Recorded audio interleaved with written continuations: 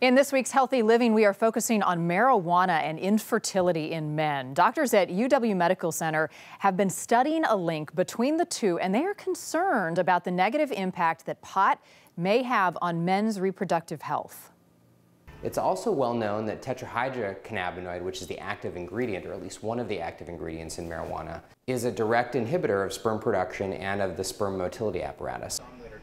So Dr. Walsh says sperm counts are declining, and experts cannot at this point explain why. But as more states legalize recreational marijuana, he says new data on sperm count and pot use will be easier to collect. So the implications of this are important, and as we see marijuana use on the rise, we need to monitor and study it very closely.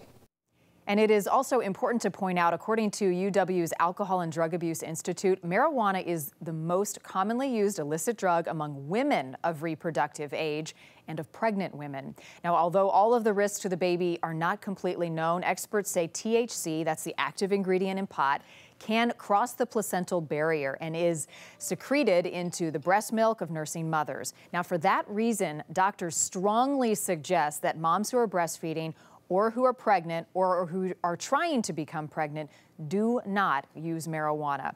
Now, if you would like to see more of our healthy living segments like this one, you can go to Q13fox.com/healthyliving.